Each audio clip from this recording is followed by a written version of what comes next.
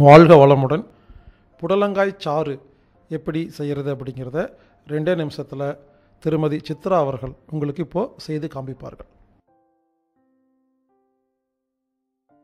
இப்போ அடுத்தது இதே மாதிரி இப்போ கொத்தவரங்காயில் செஞ்ச மாதிரியே தான் புடலங்காயில்.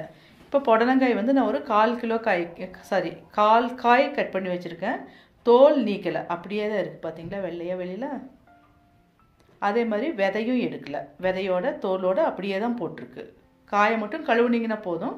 கழுவி தோலோட விதையோடு தான் போட்டிருக்கிறோம். இதுக்கும் அதே மாதிரி தான் 8ல் 1 எலுமிச்சம்பழம், தேவையான அளவு உப்பு. இதுக்கும் கல்லுப்பு மட்டும் யூஸ் பண்ணுங்கள். எல்லாத்துக்குமே கல்லுப்பு மட்டும். தேவையான அளவு தண்ணி.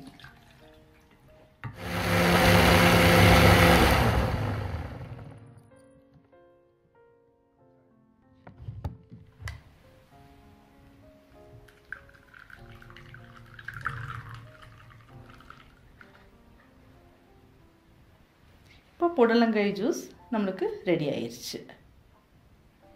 இவ்வளோ நாளாக நம்ம வந்து பழங்களில் மட்டும்தான் ஜூஸ் குடிச்சிருக்கோம்.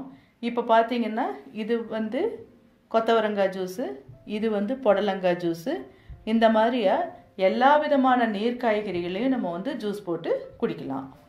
இப்போ இதனுடைய பயன்கள்னு சொல்லிட்டு சொன்னீங்கன்னா, கொத்தவரங்காய் வந்து நார்ச்சத்து ரொம்ப ஜாஸ்தியாக இருக்குது.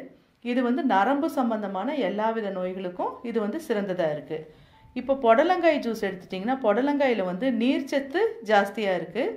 இது வந்து மன ரீதியான பிரச்சனைக்கு, தூக்கமின்மைக்கும் சிறந்த மருந்தாக இது இருக்குது.